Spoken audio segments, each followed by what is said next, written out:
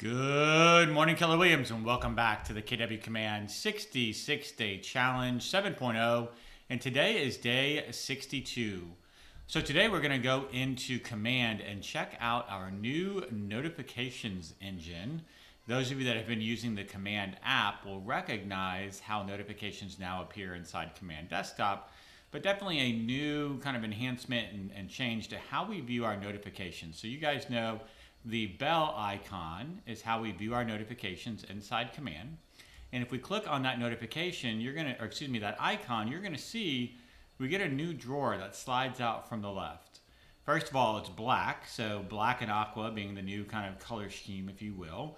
And you can see right now I don't have any unread notifications. But if I go over to red, you can now see that I have all of these notifications that I have already marked as read. So you can come into any one of these and mark it as unread, and then we'll take a look and see what it looks like if you come in and you have unread notifications. So first of all, if you have unread notifications, you'll still get the red bell icon, but you're actually going to get a numeric value now to tell you how many notifications you have unread. If we click on that icon, you can see the unread notifications, and I can choose if I'm done with this notification, if I'm good with it. I can click the three dots and mark as read, or if I have several notifications, I can come down and mark all as read. And you'll see, hey, just a heads up, this can't be undone. Notifications marked as read can be individually retrieved from the read tab for up to 90 days. So it can be undone, but not in bulk. So if you have like 3 or 5 or 10 notifications and you're marking them all, well, in this case, you'd have to mark them unread one by one. So we can mark all as read. You can also come in and you can see that there is a drop down here at the top right hand corner that says all notifications. You can actually now choose to filter specific notifications. So I want notifications that only involve campaigns, only involve email, only involve consumer contacts. You can see all the different choices here. So if I only wanted to see my tasks, I could do that, right? I could come in and say I only want to see consumer. I don't have any consumer notifications in this test account. Let's see, command email, none in this test account. You can see you can come through here and basically just check in and see what notifications you have recently inside of your account, right?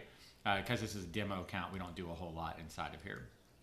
So I can go back to all notifications, and I can see easily that these are all task-based notifications. Here's one for compliance, though, at the very bottom when we were doing some testing there. So if I had gone into all notifications and chose opportunities, there you can see 2 notifications coming up for opportunities that we submitted for compliance during another testing environment that I was doing. Now, should you choose to, and I'm not really sure why you would do this, but some people really just want to clear out their inbox and then their inbox, you can come down and select delete all. That's going to remove all the notifications forever, ever. These will stay around for up to 90 days. So personally, I don't really see a need to delete all, but that's totally up to you. I'm just going to focus on my unread. As I get new unread notifications, I'm going to mark them as read. And I don't really care if they're hanging out in here. There might be a time at some point where I actually need to access one that's a few weeks or maybe a couple months old. It would be nice to keep having them in here, but to each their own. You are going to see that on the 3 dots, we've also got a delete, so you can delete one at a time if you choose to. And then tomorrow, or maybe later, it might end up being Monday, I'm going to show you how to manage your notification settings. So there's something along the lines of 11 different categories and almost 80 plus notifications that you can manage. Stay tuned for that video. We'll get into that and take a look at all the different types of notifications that can be sent, the 3 different ways that you can receive them, and all the categories from which they can be sent.